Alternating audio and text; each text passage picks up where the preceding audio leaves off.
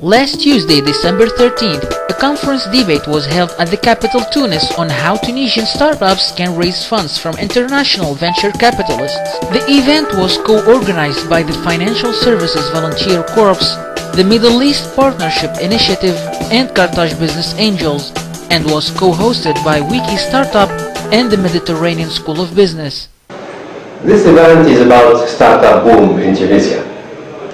We are looking to promote investment, international investment in Tunisia, and we are trying to help innovative entrepreneurs to get confidence and to have a limitless ambition. The two keynote speakers were Mr. Edward G. Anderson, who is the Managing General Partner of Ventures West Management Inc., a Canadian venture capital management firm founded in 1968, and Mr. Thibaut Parch, attorney at law, who is a partner at the investment management practice of Lyons & Loeff, Luxembourg.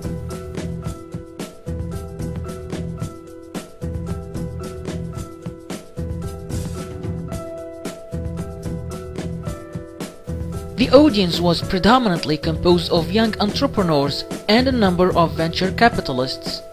Both discovered during the conference that raising funds from outside your country is no easy task. Local market, but you're not going to be able to export it very well. So is there a big enough local market that if you go beyond Tunis or wherever you're working today and you take it to the rest of Tunisia, can you generate that kind of growth?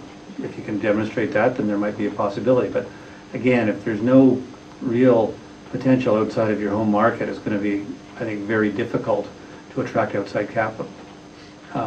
So again, import substitution, probably going to be difficult. Stuff that you can export is going to have a much higher degree of attractiveness to potential investors. The Tunisian entrepreneurs found the presentation quite interesting and enriching. It was really interesting in the sense, as a Tunisian entrepreneur, I understood the challenges I'm facing to raise an international fund.